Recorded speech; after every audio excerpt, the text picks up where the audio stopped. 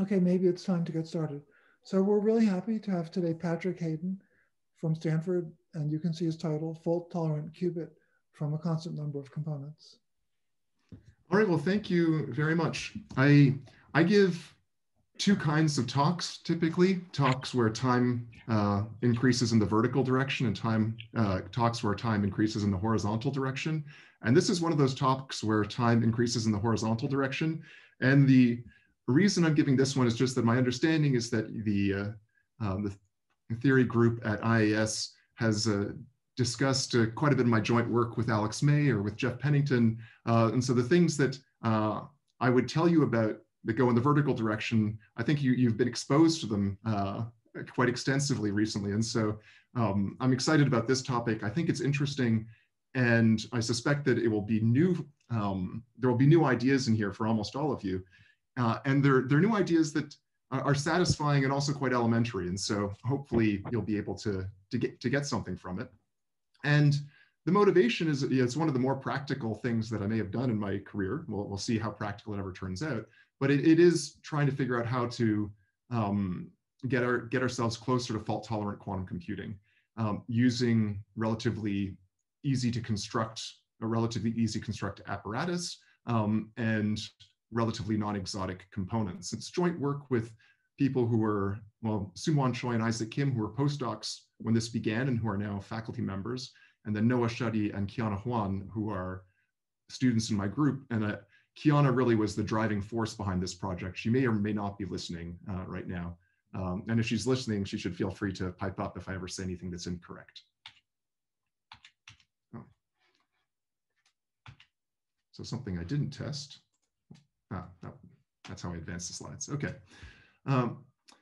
So you're probably familiar, there are multiple approaches to quantum computation being pursued. And the ones that are most advanced, or probably the one that is most advanced, is based on superconducting qubits. And on the face of it, it looks a fair amount like regular computing. You have some chip, and you control that chip via gates and then microwave pulses.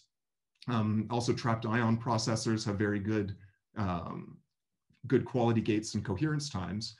And these devices are a pretty direct translation of the abstract picture of what a quantum computation is supposed to do, where you have individual qubits, so these are these horizontal lines, and then you interact them via various 1 and 2 qubit gates to perform some unitary transformation, and then at the end of the day, you measure some of the qubits.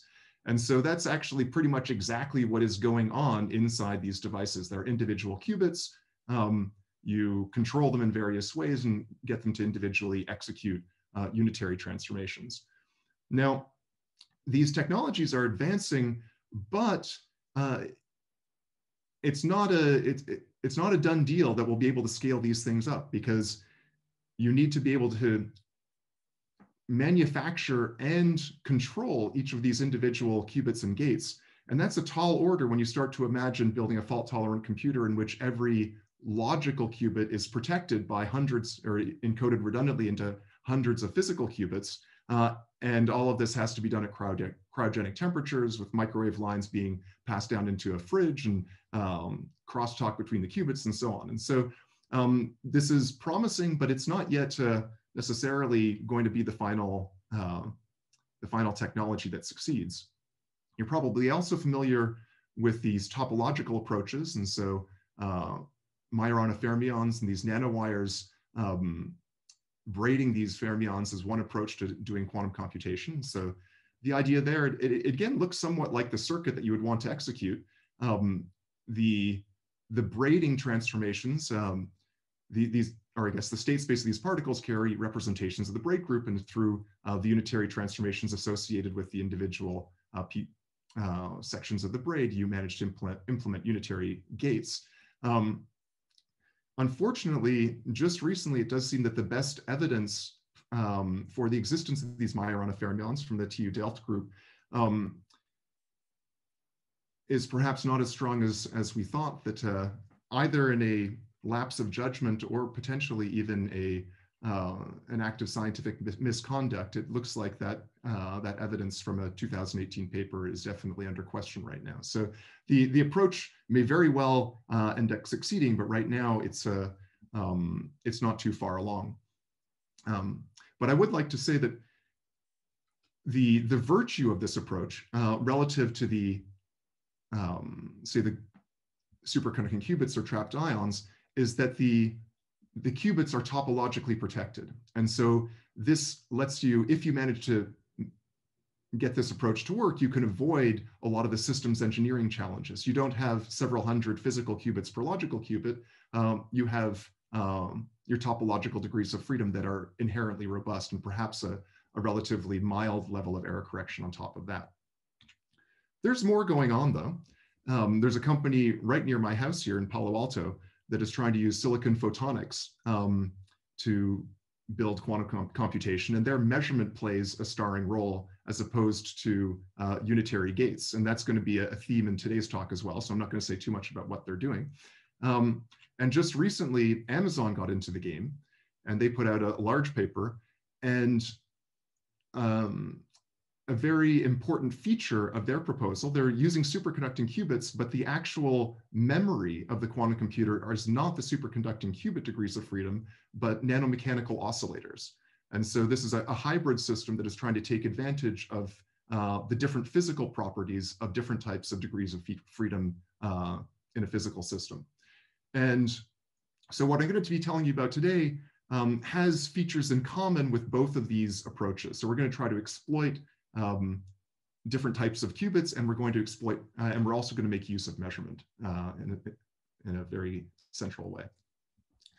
So the big questions that we're going, the motivation for this talk and for everything that we're doing, how can we exploit hybrid systems, right? So qubits with very different control and noise characteristics. This is something we do in regular computers. There's a strict separation between the control part of the computer, right, the CPU, and the memory. And how can we do this, and what kinds of new ideas can we come up with to reduce the manufacturing, control, and calibration requirements that are going to be required for quantum computing? And so the goal of the next hour is to explain how this very simple looking apparatus can support a fault-tolerant qubit. And I'll just sketch out what the pieces are. There's a quantum emitter, so you can think of that as a quantum dot or an atom or a superconducting qubit transmon that can be excited and emit phonons or photons into some waveguides. And so they're going to be two waveguides with different delays, and you can route pulses between those two waveguides or to a detector, and that detector measures single pulses. And that's it. That's all that we're going to have in this system. And the claim that we're going to get to by the end is that the logical qubit lifetime, well, so naively, if you wanted to put a qubit in this system, you could say, well, with a delay line, I could store the qubit in the delay line for amount of time proportional to the coherence time of the delay line, using coherence time a little bit loosely to just talk about how long a qubit can live inside the delay line. But in fact, what's going to be true is something much, much better than that the logical qubit lifetime is going to grow exponentially with the square root of the delay line coherence time. So marginal improvements in the quality of your delay line can lead to huge improvements in the quality of your qubit. And to get there, I'm going to start out with Introduction to Cluster State Quantum Computation, which is what we're going to be using here. And I'll talk about how to make these cluster states using the apparatus that I've described above. And then I'm going to explain why this is robust. And I'm going to try to first give you some intuition as to why this, just looking at this apparatus, this is on the face of it, a terrible idea for quantum computation. It should not be robust, but when you look at it more carefully, it turns out that it is. Cluster state quantum computation is something that was invented by Reusendorf and Briegel 20 years ago. And the setup is pretty simple.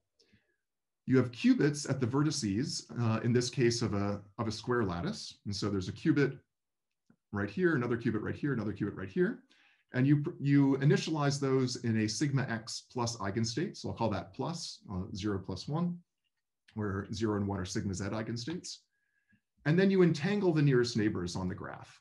So when there's an edge between two vertices, you apply a unitary gate that induces a -1 phase if both of the vertices in that edge are in the 1 state. Okay, so that's what we call the controlled Z gate. And then you're done with your interactions. That's it. The last step is that you perform a sequence of single qubit measurements on the vertices in this graph.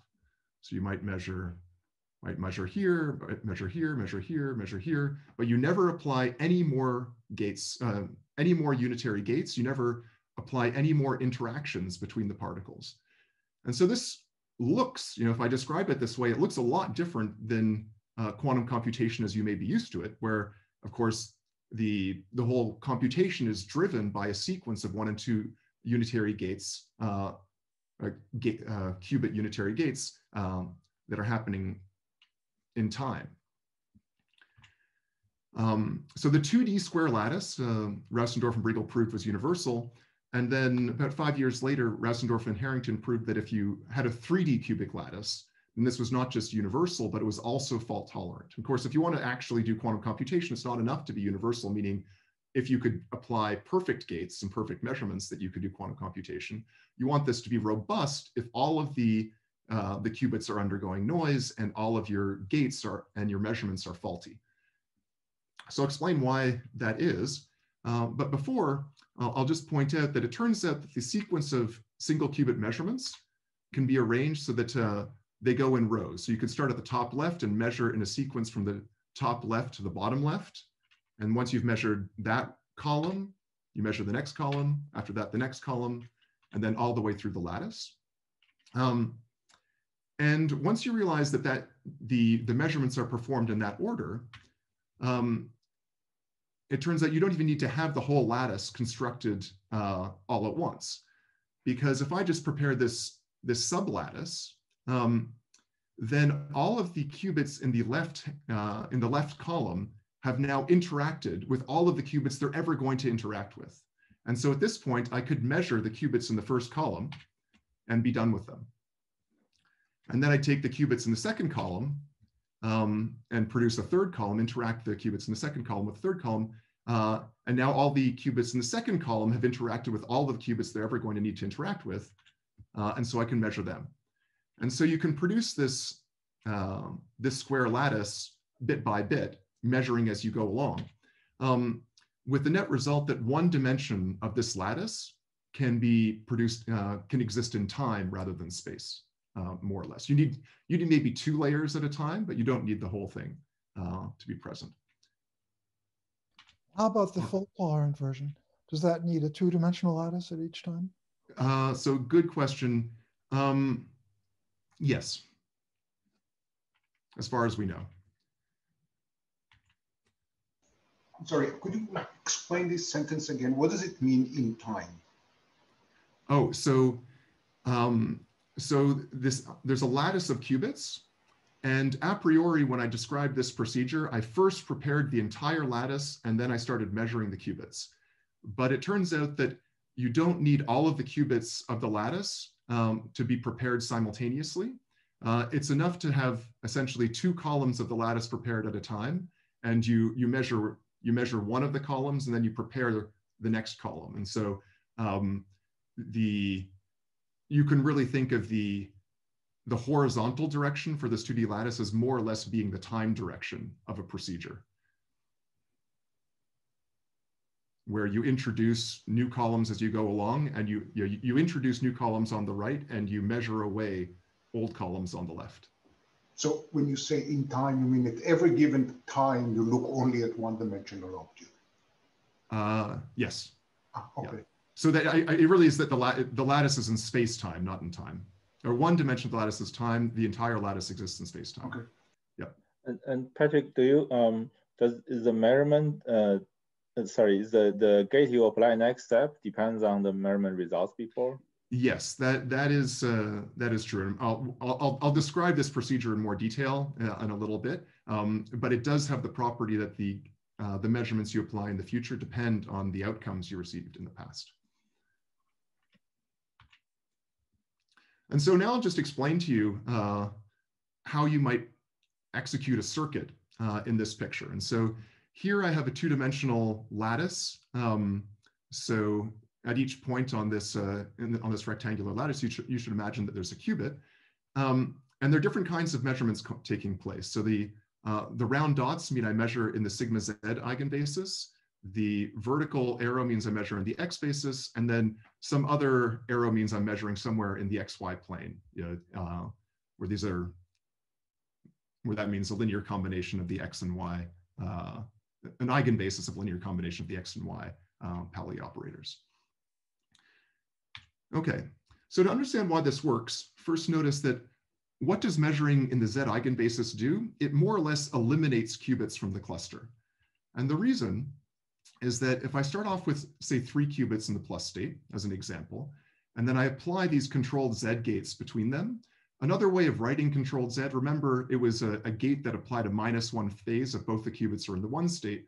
Another way of saying that is that if one of the qubits is, if say the first one is in the 0 state, you do nothing. If the first one is the 1 state, you apply the Z operator. Z, I just write Z, X, Y, or Z for sigma X, sigma Y, sigma Z.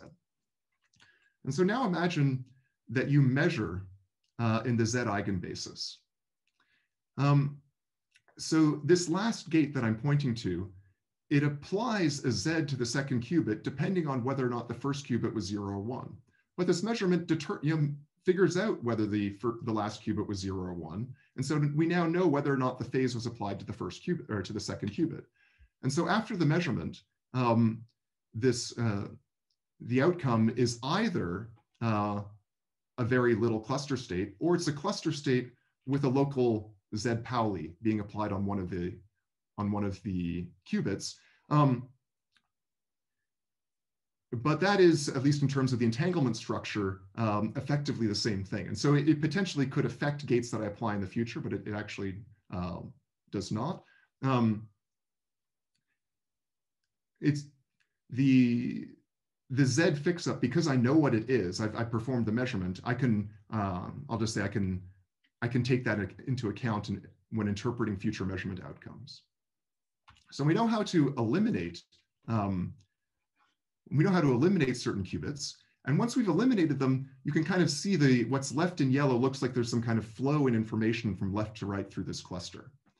And if you want to understand how to make gates, you just have to make use of a principle that I think has probably been exploited, or it has been exploited ad nauseum, perhaps, in the study of the information loss paradox in black holes. Measurements that reveal no information don't destroy any information. Okay, so that's just a principle that I think you've seen many times. And so here, again, I have a very little circuit. So imagine that psi is a qubit that was being used in some cluster state computation. Now it's coming in to a controlled Z gate. So part of the creation of more of a cluster state. Now, in this configuration, the first qubit is decohered in the Z eigenbasis. And the reason is that this phase gate, if the first qubit was 0, nothing happens. If the first qubit was 1, we apply a phase. And that turns this plus into a minus. And so the second qubit records whether the first qubit is in a 0 state or a 1 state of the Z operator. And so if I then measure in a conjugate basis, I don't learn anything. The outcomes are uniformly probability 1/2 for the 2 outcomes. And so that means that the information about psi has to have been propagated to the second qubit. And when you do the little calculation, what you find is that the second qubit, the psi is present in the second qubit. The precise version of psi, there's some gates acting on it, depends on the measurement outcome for this X operator, or for this X measurement. And there's also a Hadamard gate. I'll talk a little bit more about Hadamard later, but it's a unitary gate, 2 by 2, a 2 by 2 unitary matrix. And so a sequence of X measurements, you can use them as some kind of wire. And so you can see in this circuit now, there's some segments that are actually basically playing the role of a wire, propagating information to the right. Now let's just modify that discussion a little bit by imagining that I measure not in the X eigenbasis, but I rotate around the Z axis, so somewhere in the XY plane. Now, this rotation by Z, because the controlled Z operation is diagonal in the Z basis, this rotation by Z commutes past the gate and then just acts on psi. And so in this case, I'm just actually doing the same thing to this rotated version of psi, where we've rotated around the z-axis. But together, because we have these Hadamards, I should say what Hadamard does, if you conjugate the x operator by Hadamard, you get z. If you conjugate the z operator by Hadamard, you get x. And so if you apply a sequence of these operations, you will alternately be, and Hadamard squared is the identity, I should say, you will alternately be rotating around the z-axis and the x-axis. And so, courtesy of Leonhard Euler, we know that we can then perform arbitrary rotations in 3 dimensions, or arbitrary SU2 transformations. And so these sections in these measurements that I've highlighted in pink correspond to executing some arbitrary single qubit operation. And then the remaining sections, where I've joined 2 horizontal lines by x measurements, by a similar argument to what I've just been telling you, these measurements will not reveal anything about the quantum state coming in from the left. And so they have to execute some 2-qubit gate. And it's a theorem of quantum information that if you can implement any single qubit operation and an arbitrary 2-qubit operation, then that's a universal set of transformations. You can execute a dense set of gates in the set of all unitary transformations. And it turns out this is actually a version of the controlled Z gate that this does right here. And so this is basically a proof that this is a method of performing universal quantum computation. It may not be the most efficient way to exploit this resource, but it's enough to tell us that we can execute arbitrary quantum circuits. So your theorem, these circuits are going to be planar, or? Yeah. So for universality, it's sufficient to be planar. Yeah. But as I was saying before, not all of the qubits need to exist at the same time. So you should kind of think of this as a space-time diagram going from left to right, where time increases to the right. And in practice, all we need to have 2 columns of this cluster state prepared at any given time. And we introduce new columns as we go along, and as we measure out, we perform the measurements column by column from the left. And so once we perform a measurement, we just imagine that those qubits are discarded and they're thrown away. Just to confirm, so you mentioned that this is not fault tolerant. So it means if there is errors in the measurements, then this is not unitary mapping anymore, like from? Oh yeah, well certainly, I mean, if there are errors in the measurements, if there's just coupling of these qubits to other degrees of freedom, then this will not be unitary. But more than that, we know of no way to take this two-dimensional cluster state and make it into a fault-tolerant scheme for quantum computation. So I see. So planar is the problem. Planar is a problem. Mm-hmm. Yeah. And so that's why we go to 3 dimensions. And so now I'm not going to draw the individual qubits, but you should imagine that there are qubits in this 3-dimensional cluster state where time, if we're actually going to implement this, time is increasing from left to right. And what we do, or at least one thing we could do, is we could use the circuit picture to encode some planar quantum error correcting code, like Kitaev's toric code, although not necessarily with toric boundary conditions, and then make use of some topological quantum error correction. Just as they would do, say, with Google, where they'd use unitary gates to actually encode into one of these quantum error correcting codes, and then local gates on their system to perform the computation. That again is not the most efficient way of doing this, but it's a way that I think is sufficient to get some intuition. And once you've done that, and you have to, there's a little bit more to do, but at least from the point of view of generating a good quantum memory, you can implement the quantum error correction in the cluster and protect some degrees of freedom. And so Rausendorf and Harrington, as I said, back in 2006, they studied this. There are better ways of getting these planar quantum error correcting codes from cluster states than using the encoded circuit picture that I just described to you, but it's a little bit more complicated to explain. With this improved technique, they were able to show that if all of the operations that they apply, so the measurements, the 2-qubit gates, even idle qubits, if they all at every time step undergo random Pauli noise. So what that means effectively is that every time step, every qubit has some probability of just being ripped out of the cluster and replaced by something that is uniformly random, just a maximally mixed state. Then there's a threshold in this scheme, which is surprisingly high, that you can tolerate quite significant error rates. They found 0.58%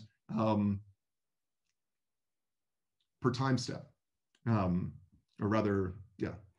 And in fact, since then, this has been improved with better decoders and slightly improved techniques all the way up to close to 1%. And so we're going to make use of something that looks like this. And if you keep in mind that the qubits that you actually are going to need to keep at any given time are one of these vertical planes, this actually starts to look like a pretty good way to implement quantum computation using cold atoms in an optical lattice. But we do need to remember that we need to actually have 2 layers of that lattice present at any one time. And so if you were going to do it in a single layer optical lattice, you then have to start labeling the atoms. But Marcus Greiner's group at Harvard is actually building or planning to build a 2-layer cold atom simulator that might be able to do something like this in the in the next several years. But to this point, I should say, there has been no demonstration of cluster state quantum computation using cold atoms. Okay, so now a little aside on fault-tolerant circuit design. So there's one basic principle that is widely used when trying to make fault-tolerant quantum circuits. I'm just going to try to show you what it is. So imagine we have some quantum state psi, and we're going to encode it into a quantum error correcting code. So the psi is a qubit state, but it gets encoded in this case into a 7-qubit state, which we'll call psi bar. And there's a 2-dimensional subspace of that 2 to the 7th complex or dimensional complex vector space, which is the code subspace. Now let's suppose that this code can correct an arbitrary error on one unknown qubit, right? So something bad can happen somewhere. It's not enough to do quantum computation to be able to protect against noise. You have to be able to actually execute gates. So we have to be able to compute by acting on these physical degrees of freedom. And we can try to think, what kinds of operations might be useful for transforming psi bar into some other quantum state as if we'd applied a unitary to psi. Well, something we could think about is applying maybe a unitary to a single qubit. But that's actually not going to be of any use because any error on a single qubit is going to get corrected by the error correction procedure. And so acting on a single qubit is not going to do anything non-trivial to our state. So to do something non-trivial to our state, we'll have to act on multiple qubits. So this W is a 2-qubit gate. But let's think about what might happen if there's an error in the circuit, maybe an error before we apply the W. If you commute it past the W, that becomes 2 errors. But the code can only correct 1 error. And so the W actually turns a correctable error into an uncorrectable one. Another way of talking about this is that if each of these physical qubits coupled independently to some environmental degrees of freedom, then the code could correct errors to first order in perturbation theory. But if you apply one of these gates, you will no longer be able to correct orders to first order in perturbation theory because you'll have a 2-qubit error, which won't get corrected.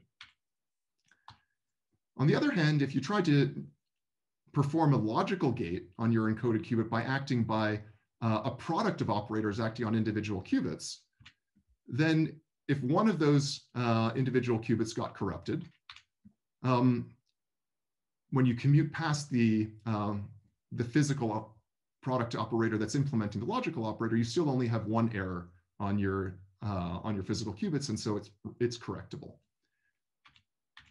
And so the basic lesson is that if you want to design a fault-tolerant circuit, you try to avoid gates that will propagate errors between physical qubits.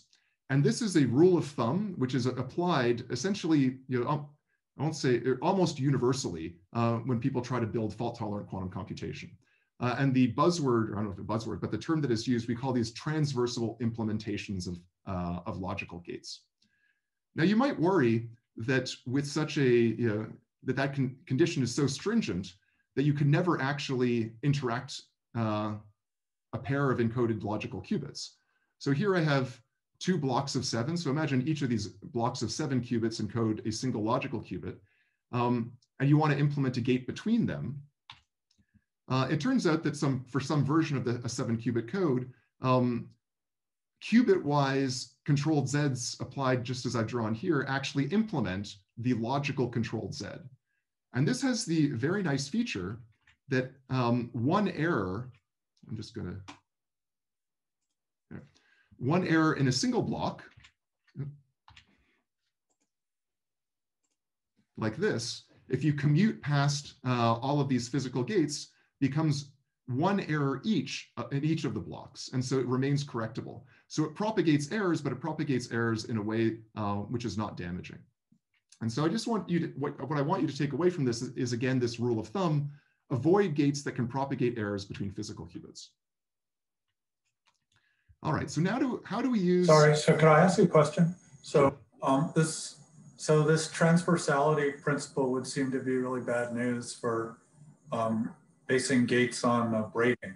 Is that correct? Oh yeah, well, I would say that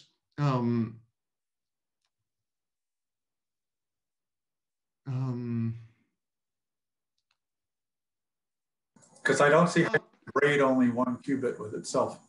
Yeah, so the story is a little bit different with the braiding because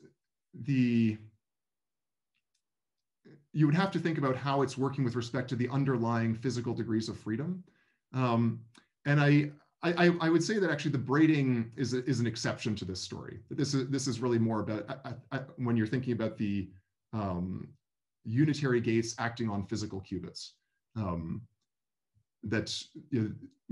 I probably shouldn't have said universally. I should have said that the 2 ways that we know to implement logical gates robustly are topologically and transversally, and then ad hoc methods. Because it turns out that you can't get a universal set of gates transversally directly, and so you always have to have some extra trick if you want to if you want to not use topological codes and work at the gate level.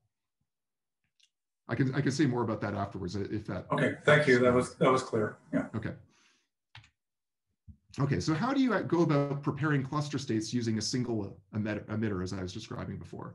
So back in 2009, Lindner and Rudolph pointed out that if you had a quantum emitter coupled to a one-dimensional waveguide, then just by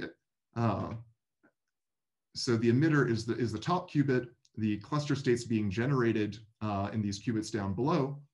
The Hadamard gate takes the 0 to 0 plus 1. And so you can, if you think of this as atomic levels, it's like a pulse that partially excites, that partially excites the system. And then a controlled X is basically the decay of the excited state. And this is a circuit that will actually make the 1D cluster state. It turns out, we'll discuss in more detail later. And so it's very natural to be able to make 1D cluster states using an emitter coupled to a waveguide. And then in 2017, one of my co-authors, Soonwon Choi and his collaborators, they pointed out with a similar architecture, you could make a 2-dimensional cluster state. If you could emit into a waveguide in one direction, allow some propagation, reflection, and then you come back and you interact with the emitter a second time before passing on. And the reason that makes a two-dimensional cluster state is just that without the extra step, you're making a one-dimensional cluster state. So you're making you could imagine it as a helix, but because the emitted pulses come back and interact with the emitter a second time, that gives you an opportunity to create vertical links in your helix. And so I drew Trajan's column here, which is a two-dimensional surface being created out of wrapping one-dimensional ribbon around that surface. The figures in Trajan's columns can reach up and touch the feet of their figures at a different time in the artwork. And so this gives you a way to make a two-dimensional structure using this essentially one-dimensional object if you just have access to a delay. And I saw Hannes Picture give a talk about this, and I was just struck by how simple this apparatus was, right? That with this very simple apparatus, and you append a measurement operation over here where you measure these individual pulses, this is an apparatus that can perform universal quantum computation with just a few little basic parts. The basic parts aren't yet up to the quality that would be necessary to make them work. Well, and actually, or even to demonstrate a proof of principle. If you want to really build quantum computation, the natural question that I had listening to Hannes speak was, well, can you make this fault tolerant? And the natural next step, if you're going to make it fault tolerant, is to just use the fact that the three-dimensional cluster state is fault tolerant, and you adapt this architecture to make a three-dimensional cluster state. And I have a basic question. What sure. does quantum emitter mean? Oh, quantum emitter. So it's just something like an atom or a quantum dot that has discrete energy levels that you can excite, and a decay of one of those excited states will emit a pulse into a waveguide. And so it will... but is the qubit encoded in these pulses? So like the spin of the pulse or the... Oh yeah, so okay, I can be a little bit, I'm gonna be more specific later. Okay. In these initial proposals, and we're gonna change the proposal, the presence or absence of a pulse in the waveguide corresponded to a 0 or a 1. Okay. And then in this emitter, there was some energy level structure, and which energy level you were in corresponded to a 0 or a 1. Mm-hmm. So that's the physical setup. Does that answer the question? Yeah, so in your Trajan column, the horizontal interactions are supposed to be interactions between consecutive qubits. That's right. Yeah. And then, reaching up to touch the feet of figures at a different time in the freeze, that corresponds to the pulse returning and interacting with the emitter a second time before proceeding. Okay. Before exiting the waveguide. But I haven't understood where are the interactions happening? The ones that are with the so there's the emission into the waveguide. Yeah. And then the only other interaction is when the pulse comes back. So the pulse is emitted in the left direction. It's reflected off the mirror. It comes back, travels in the rightward direction, comes into contact with the emitter a second time. So there's an interaction there, and then it continues onwards. Okay. But in the figure here on the bottom left, don't you need to also entangle the qubits or have some operation that entangles them across the sides? Oh yeah, so that happens. That happens just automatically. Oh, in the emission process. Okay, fine. In the emission process, yeah, fine. Yeah. Okay, fine. Thank you. Mm-hmm. Okay, so let's talk about. So I'm going to again break this down even further. Let's talk about the abstract problem of preparing a cluster state using only interactions between Q, which is this atom, this emitter, and the data qubits. And there'll be no two qubit gates between the data qubits at all. And there's a simple solution, which is just to use swap gates. And so I'm going to make a little triangular cluster state, and here's my emitter. And let's imagine all of the qubits begin already in the plus state. So the first thing I do is apply this controlled Z to get the entanglement between Q and 1. And then I swap Q onto qubit 2. So I've made one of my edges. And then I apply controlled Zs between Q and 1 and 2. So I have the entanglement that's necessary. And then I'll swap Q to 3. Okay. And it turns out that's something you can do if you wanted to in the set of the people we're looking at before. But for the purposes of making fault-tolerant qubits, we're not going to have a swap gate or an easy swap gate or direct swap gate. And the reason is that we're going to actually inside the waveguide, both the 0 and the 1 states are going to actually have pulses. And it's just the timing of the pulse that determines whether you're a 0 or a 1. And the reason we're going to do this is that it makes losses in the waveguide detectable. And losses, errors that are detectable are much easier to correct than losses or errors when you don't know that they've occurred.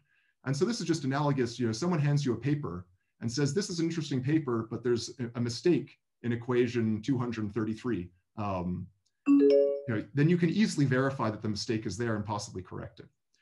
Whereas if someone just hands you a paper and says, this is an interesting paper, there may or may not be a mistake in it. You are faced with a much harder task. And so if you can turn errors into loss errors, that is always a detectable loss errors, that's always a huge advantage. But it turns out that we, with this setup, we can do a combination of swap and controlled Z, it turns out. Because this is equivalent, swapping controlled on an initial data qubit, which is plus, just by a little bit of matrix algebra, is equivalent to the controlled NOT gate, controlled X, and then a Hadamard. And so I'll just illustrate to you how we can now make a two-dimensional cluster state using those gates. And so I'm depicting the time delay a little bit differently. Here's the emitter. It's going to emit qubits into the waveguide, and the waveguide has length proportional to L, where L is the linear size of the cluster state. And then the waveguide is redirected close to the emitter for an interaction before the final measurement. And we're going to try to make this cluster state here, and I'm going to show the circuit all simultaneously. So the first step is that we apply this controlled NOT. And this really corresponds to emitting into the waveguide, depending on whether or not the emitter state was a 0 or a 1. And then we apply the Hadamard. And if you recall our little circuit identity, that's equivalent to first swapping and then applying the controlled Z. And so the net effect of this is to end up with entanglement between the qubit, or the emitter, and the first qubit of the cluster state. So now what happens after we apply a CNOT and a Hadamard again? Well, remember that CNOT and Hadamard was first swapping. So we're going to swap Q to position 2, and then we're going to entangle it. So now we swap the entanglement of Q and 1 to 1 and 2, and then we created some entanglement. We do that again. And then when we go to the next line, qubit 1, which was making its way around the waveguide, comes back into contact with the emitter, and that induces a controlled Z gate. That induces a phase. And so that creates the vertical line here. And then the subsequent two gates create the new edges in the cluster graph. As we proceed, we can continue just entangling and swapping, and we can produce the entire cluster state.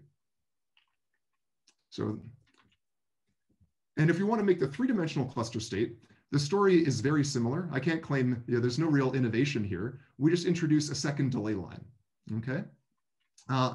And the total delay is going to be proportional to L squared.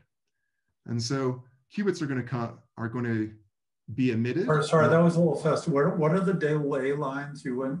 Yeah, I'm going to explain that right here. How did the delay lines get into this? So here I'm going to talk about this picture. We have the emitter. The emitter is first going to, it's going to emit into this delay line of length, let's just call it a delay of length L.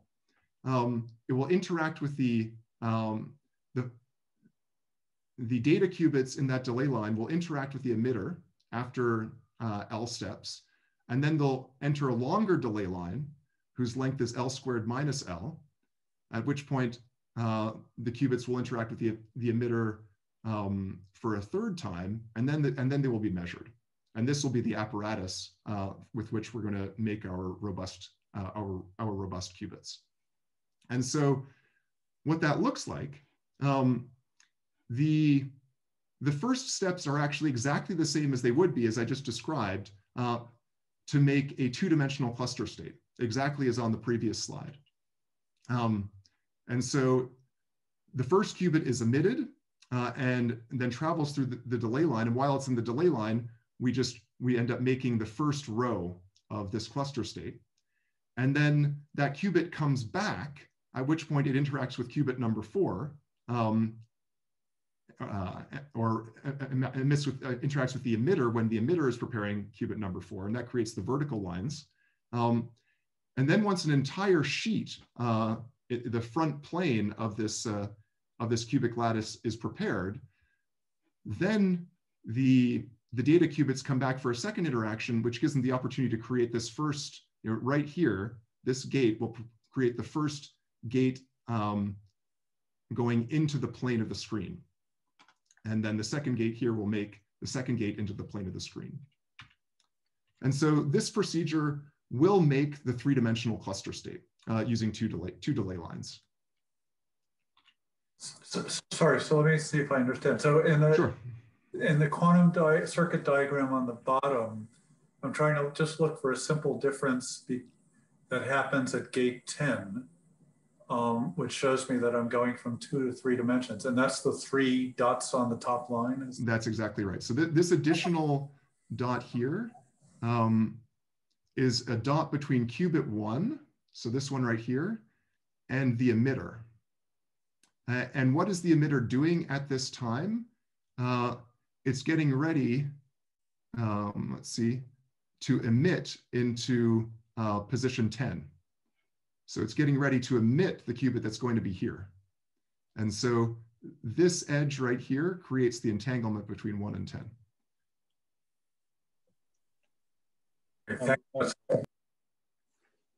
Okay.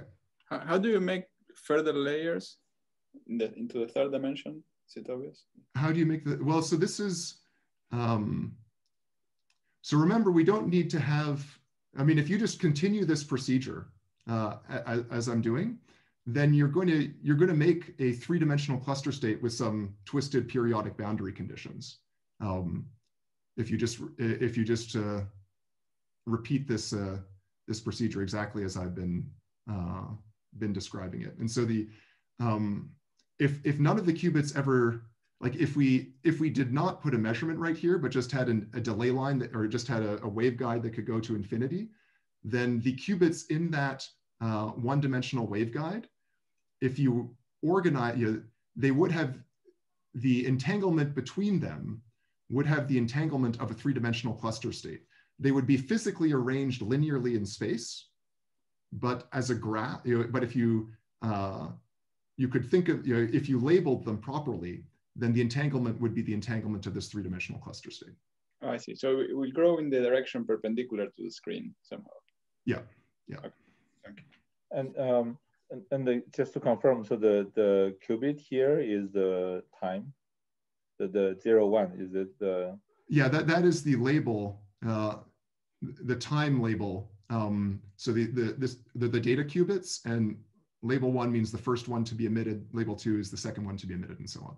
Yeah, but for each qubit, the degree of the 2 different states, are they like a slightly different time of the pulse? Oh yes, yeah, exactly.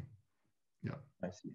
And what happens if your L, like if you want an integer L, but it's slightly different from integer? Do you mean like what happens if you don't want quite a square lattice but something else? No, I mean like you want a square lattice, but you don't exactly have that L, then will you have? Oh, I see. That's not a huge problem.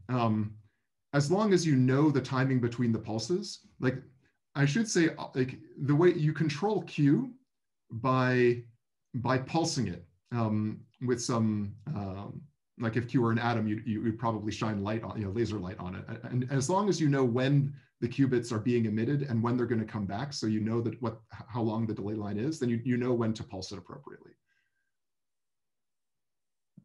Thanks. So there'd be some calibration required, so that you know exactly how long these waveguides are, but you can work that out.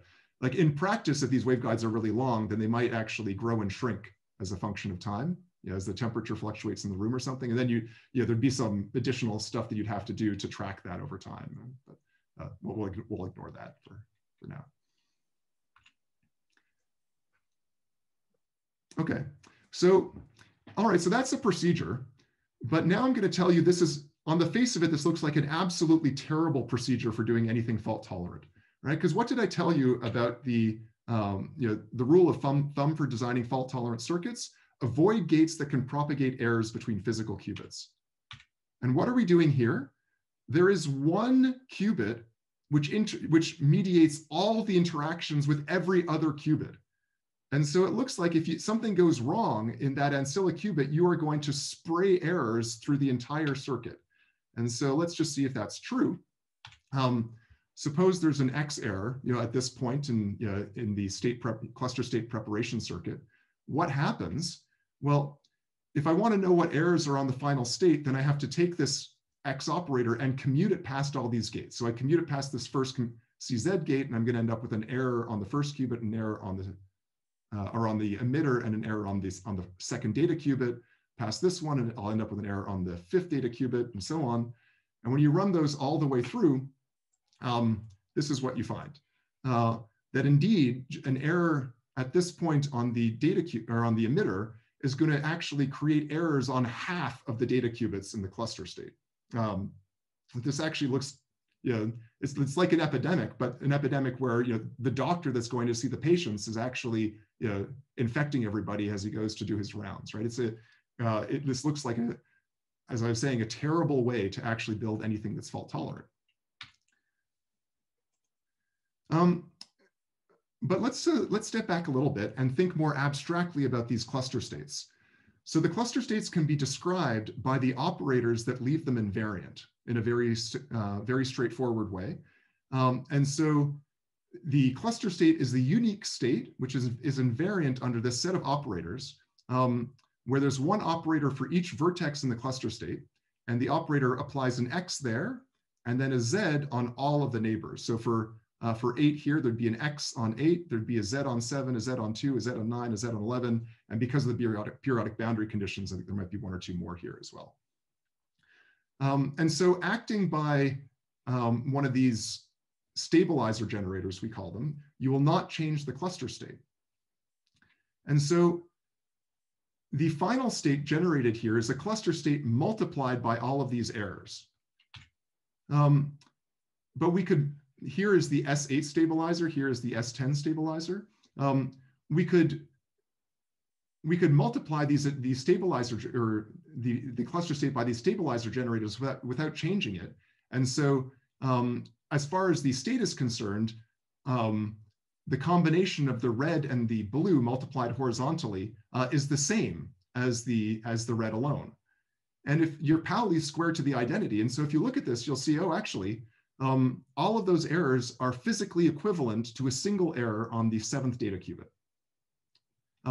So somehow all of this junk that got sprayed through the circuit, it only affects qubit number 7 right here, which seems like a small miracle, but it's not a coincidence. And so this is something. This is sorry. Are you saying that the output state is in a stabilizer code, so that? Well, it's not exactly a code because there's a single state, but it's a one-dimensional yeah. So it's a it's a one-dimensional stabilizer. The action of this group that you're describing looks like exactly. That's right. Okay. Yeah. And so it turns out that any single qubit error in that circuit, at the end of the day, is equivalent to a small cluster of errors located on the neighborhood of a single vertex in the final cluster state. And so I can actually pretty much argue that to you, because it's actually kind of nice to see. So if there's a Z error acting early on one of the data qubits, Z doesn't affect a 0 state, so that's not a problem. And Z commutes with these controlled Zs because they're diagonal on the same basis, and so that just becomes a single qubit Z error at the end. Now, to understand what's going on more generally, the main observation is just that as we build this cluster state, instantaneously at every time we actually have a cluster state. And so the same stabilizer description applies to the instantaneous cluster states that we've made. And so let's think about this time here where we inserted the error before. the cluster state that we've managed to make at this point looks like what I've drawn right here with the emitter part of the cluster state. And so we apply, if there's an X error on the emitter, what is the stabilizer generator associated with the emitter? It's X on the emitter and Z on its neighbor. And so that's equivalent to a Z on data qubit 7, which is what we saw by much more obscure algebra on the previous slide. And similarly, so for this later time in the circuit, the kind of cluster state we've made, the emitter is now entangled with a pair of qubits. An X on that emitter is going to be equivalent to Z's on its neighbors. And then that emitter is going to be swapped into position 10. And so the errors are going to be Z's on a neighbor of 10. And so that's how you actually see that while this circuit design at the outset, when we started doing this, we weren't very optimistic because it looked like this would spray errors all over the place, but we were very pleasantly surprised to see that this would work. And I'm going to go a little bit quickly through the definitions, so you can then study this and say, let's imagine that that each of the gates in this circuit, just like Rausendorf et al. We're talking about, fail with some probability p, and when they fail, you just take that qubit, you rip it out of the system, and you replace it with a uniformly random bit. Rausendorf et al., using the same decoder as Rausendorf et al., we got a threshold of 0.39%. So it's a bit worse than what Rausendorf et al. Found, maybe about 30-some% worse. But that seems like a small price to pay because we have a circuit that has more gates in it, and every single qubit error we saw actually did propagate potentially to a cluster of errors on the neighborhood of a single qubit. And so we expected to pay some price, but we didn't pay a huge price, right? That the threshold is still quite high. And I told you before that we went through some trouble to actually design a way to do this such that we could force the errors in the waveguide to be dominated by loss.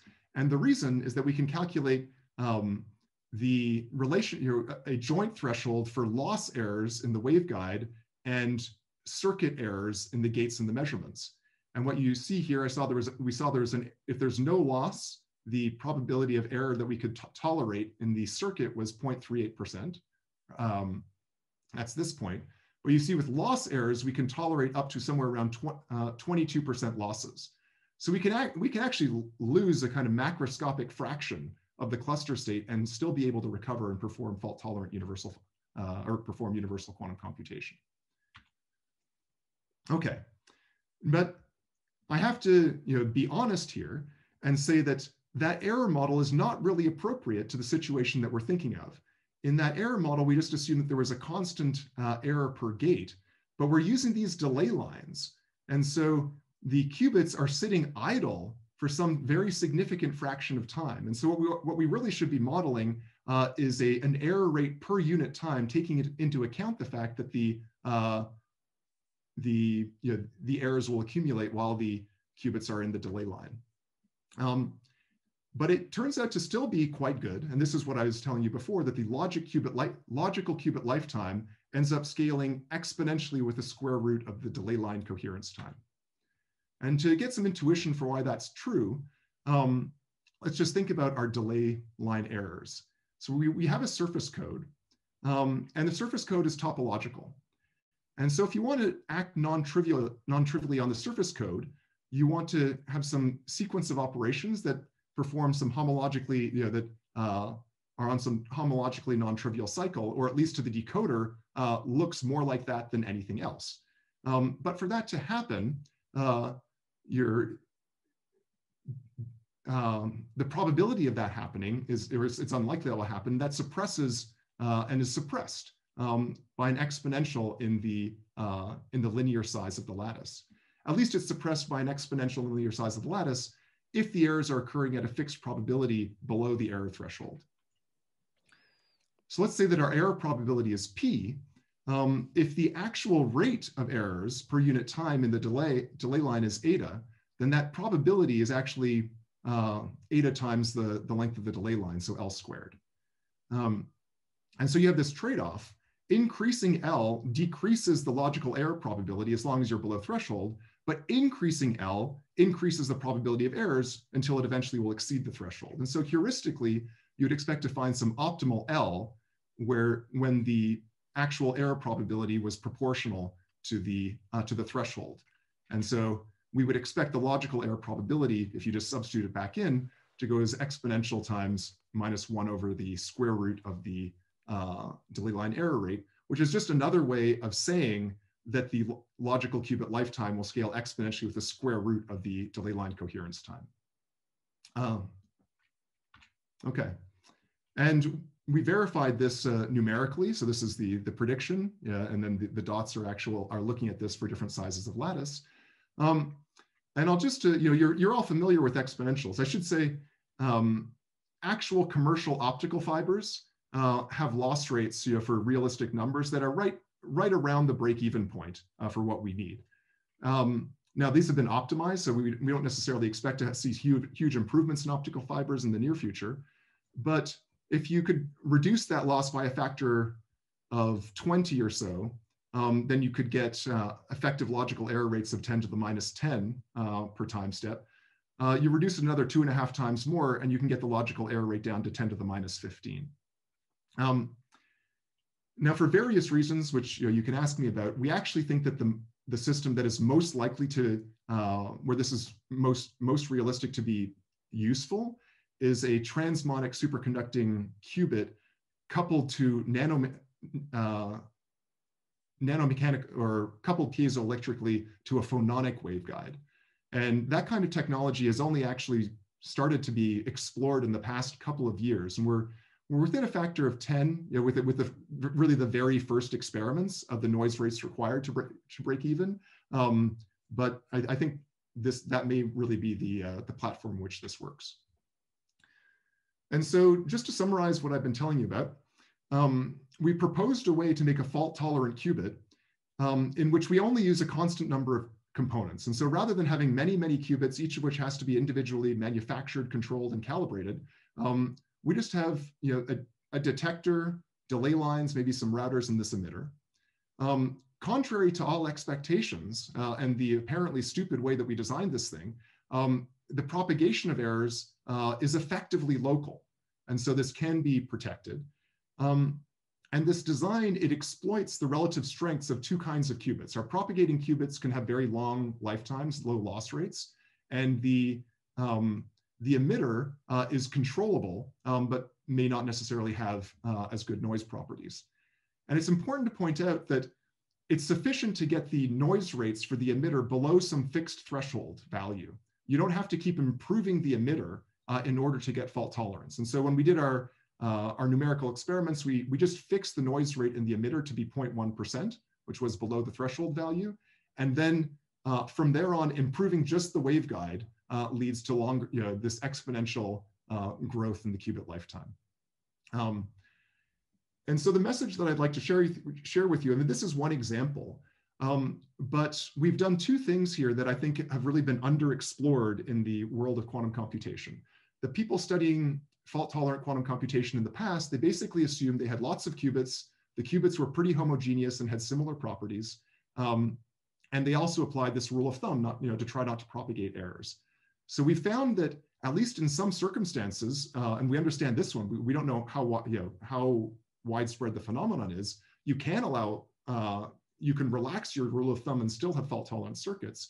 And it's also highly beneficial to make use of the different noise characteristics and controllability properties of different kinds of qubits. And experimentalists really taught us that. It was the Yale group that really first pioneered storing using transmons and oscillators in some hybrid system to get long coherence times. But the theorists really have only started to look into those questions recently. I think there's a lot of unexplored and hopefully fruitful territory to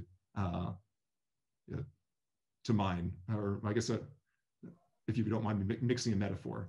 And with that, I'll end and thank you for your attention and your tolerance of this talk, which was somewhat outside of the usual fare for the seminar. Well, thank you, Patrick, for that marvelous talk. So let me open the floor now for questions. I see Greg has a question. That was actually clapping, but I do have. Well, thank you. That was the clapping icon, not a question. But I do have a question. So, these cluster states and this error description you gave started to sound a little bit like group theory might be useful. Mm-hmm. Suitable, groups, subgroups of the Pauli group, the nth product of the Pauli groups. Is there I mean, how could you define the way you define stabilizer codes using group theory? Is there a way of defining these cluster states using the Pauli group? Oh yeah, no, I mean, exactly. So that was, could you say it? I think that might. Oh yeah, so I can even just scroll up to show it to you. So right here. So this, if you have a set of a state of some set of qubits, and it has the property. So this is a commuting set of products of Pauli operators. Right. That I have right here. Yes. And there's one for each qubit. Okay. And so these are independent generators of this product of Pauli group. Right. And so each one of them basically cuts the dimension of the Hilbert space in half. Good. So is a cluster just I'll just stabilized by so the cluster state is the unique simultaneous +1 eigenstate of all of these stabilizer generators. Oh, that's great. That's very helpful. Yeah. Okay. Yeah. And so yeah, the machinery of stabilizers is very much at work here.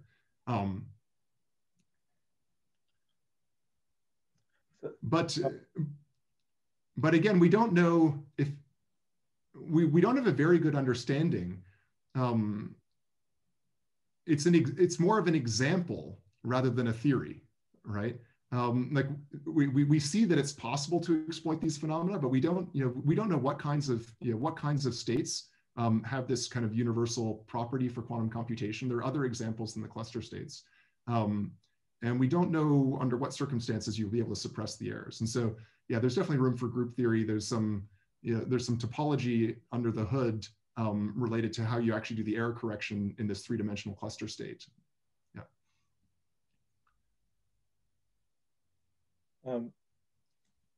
Patrick, so I have a question. So, okay, so naively, I thought the photons will be much more like non-interacting and better than phonon. So why is phonon a better realization of this?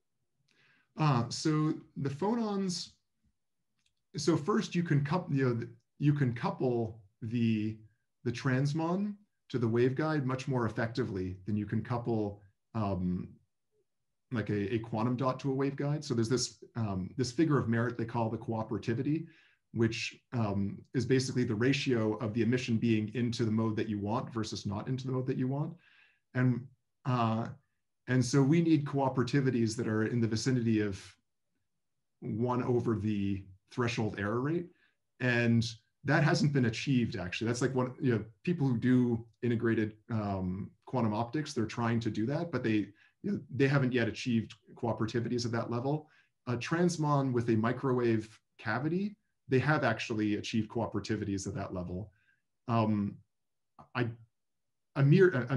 He's in our own department, but Amir Nini Safavi is the leader on this, and he's confident that he can do that for transmons made in lithium niobate, another superconducting material that has nice piezoelectric qualities.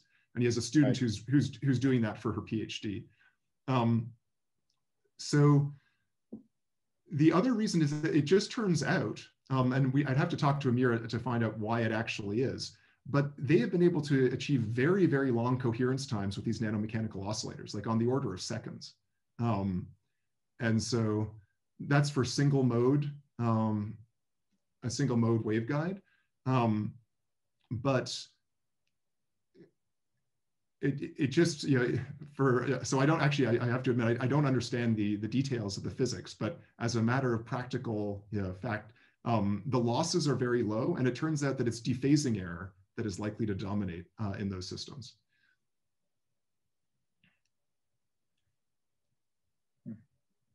Thanks.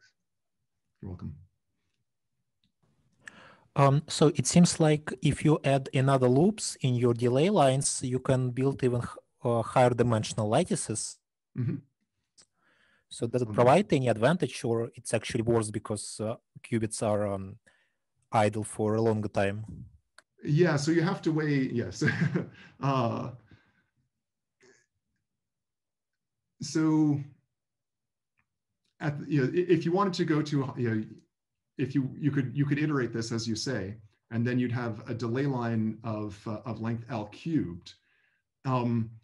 And then it starts to look like the break-even point is a long way off. Like I didn't run the numbers, but we were sort of on the verge of breaking even for a number of these technologies with the L squared length delay line, and you're going to be.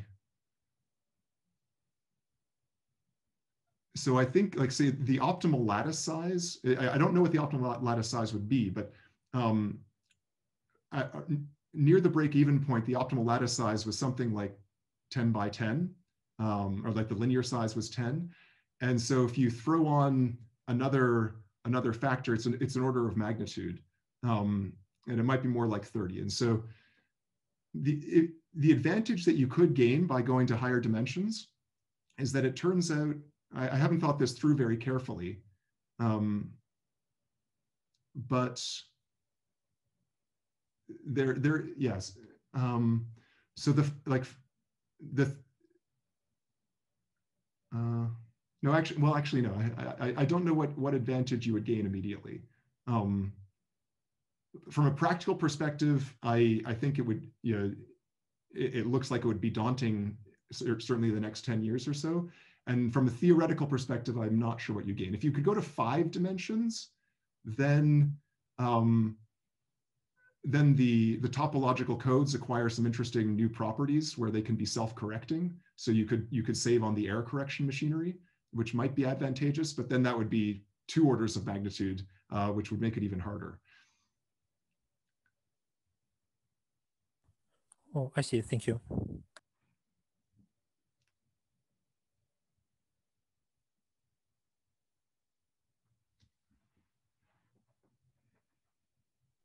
I have another question if there is time. So I think the model is assuming that you can only interact the qubits when you come back to that point. Yeah. And in practice, is there an interaction like when I'm halfway through? Like I'm wondering whether that's a problem. Like how well is the qubit isolated before it returns to that point? Well, I think. How well is it isolated? I think that depends on how you actually implement this waveguide. Like the original proposal of Pickler et al. was to have a mirror, and you could imagine some kind of losses at the mirror, but I don't think that interaction. Like if they were photons, I don't think that you have to be very concerned about interactions. Amir had some ideas about guiding the qubits, or guiding the data qubits in such a way that there wasn't actually a single mirror, but there'd just be some waveguide that was meandering around and then returning to the vicinity of the qubit, and you could gate the interaction, or you prepare the emitter in such a way that it's receptive to the interaction when the qubit comes back, and so I don't think there's anything special about the halfway point necessarily. Mm-hmm.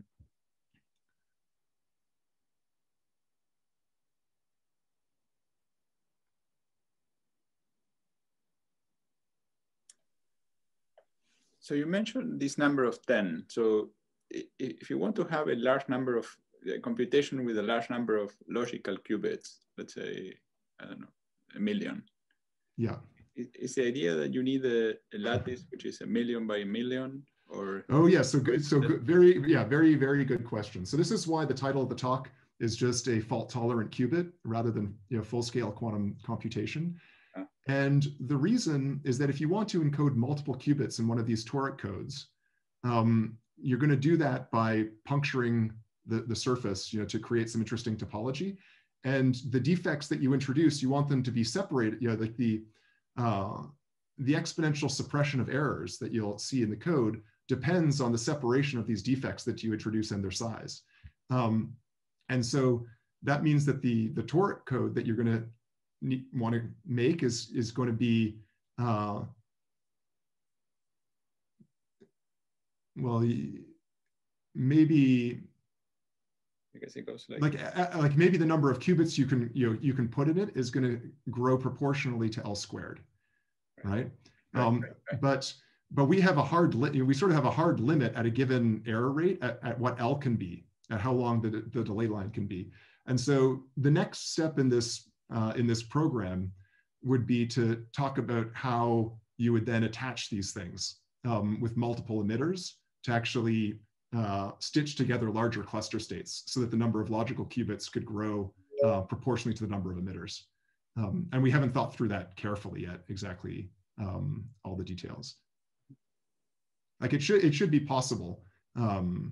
Well, yeah, it should be possible. But exactly how favorable it looks is not so clear. Like if you were doing this with optics and the photons were traveling in like the waveguides were actual fibers, then every logical qubit would actually have some coil of fiber that you'd have to put up somewhere. So that starts to look unwieldy.